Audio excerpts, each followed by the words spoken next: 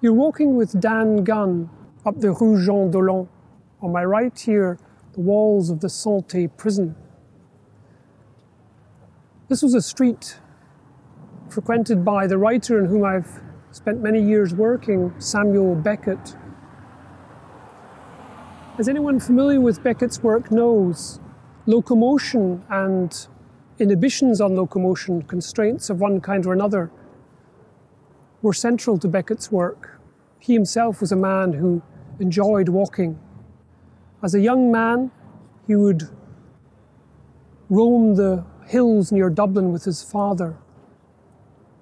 There's a beautiful letter to his great friend Tom McGreevy from 1933, written shortly after his father died. In it, Beckett recounts the final day in the life of his father before breaking off and saying, "I cannot write about him. I can only walk the fields and climb the ditches after him." When he moved to Paris in the late 1930s, the whole city became his stomping ground. Certain letters recount the walks he took from one edge of the city to the other. And these streets in particular became important to him. From early in his work, of course, his characters are walkers. Belacqua, in his first published collection of stories, More Pricks Than Kicks, walks with a spavine gait. Murphy, in the novel of that name, roams around the parks and streets of London, as Beckett himself did in the mid-1930s.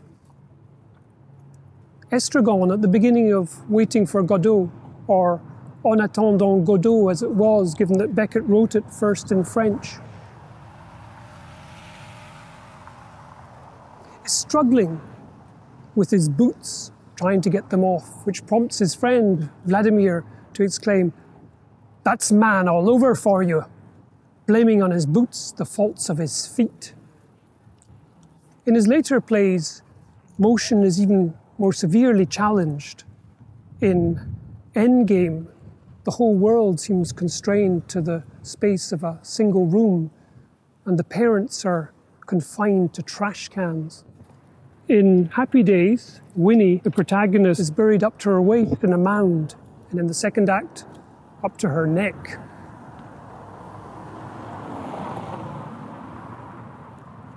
And it can become yet more severe, as in the play Called Play, where the three characters are confined to urns with only their heads protruding.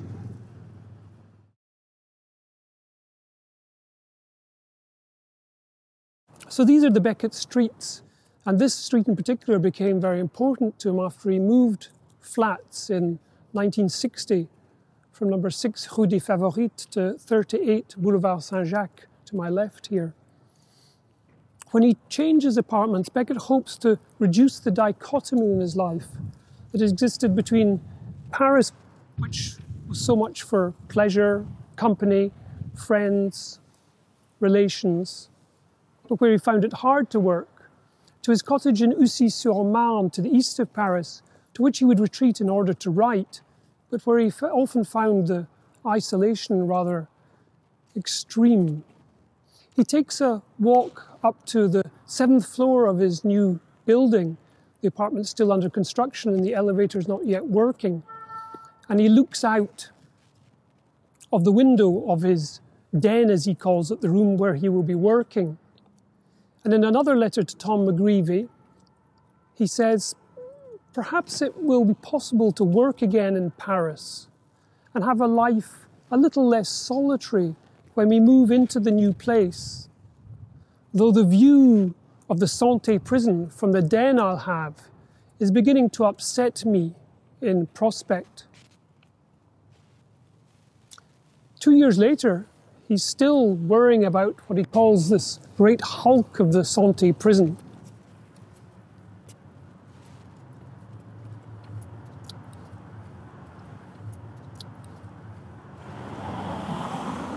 And 3 years after that, in the final letter of what is our third volume of the collection of Beckett's letters that covers the period 1957 to 1965. Indeed, in the final sentence of the final letter of this volume, he writes to Tom McGreevy again and says, "Through the open window, I hear the Santé prisoners howling like beasts and see beyond the Val de Grâce and Panthéon illuminated."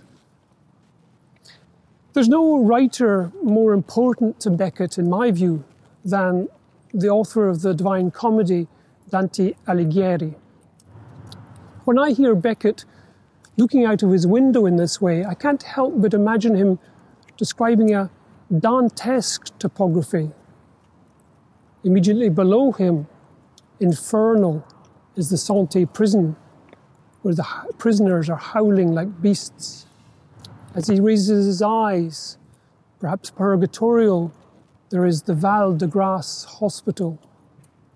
And above that still, the place where the great and good of Paris lie buried, the Panthéon.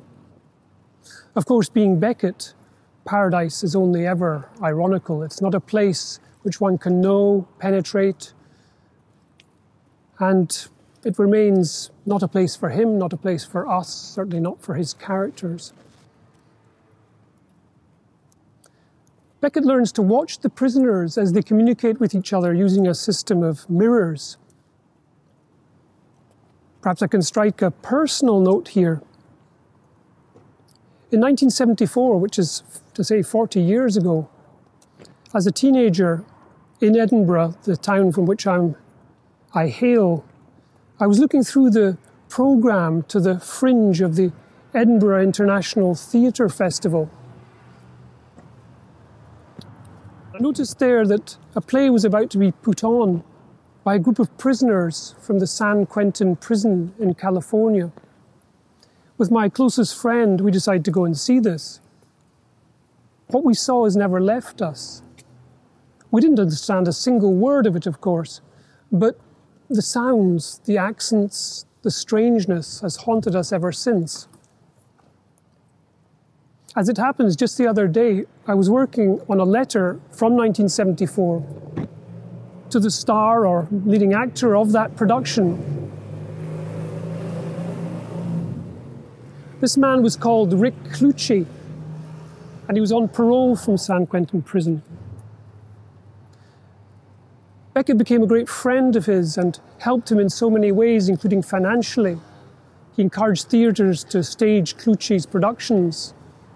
And in the final year of Beckett's life, when he was already a very sick man in 1989, he read through Clucci's autobiography, correcting it line by line, correcting Clucci's spelling errors and his grammar. It's perhaps not surprising that Beckett had a sympathy for prisoners. Of course, all his work is dealing with the underdog, with the outsiders, with those who don't fit in, with failures. Famously, he said to Georges Dutuy in his 3 dialogues that the artist's duty is to fail as no other dare fail. Beckett is that rare writer who appeals both to scholars and to prisoners. He wrote one of his very last plays for Václav Havel, then incarcerated.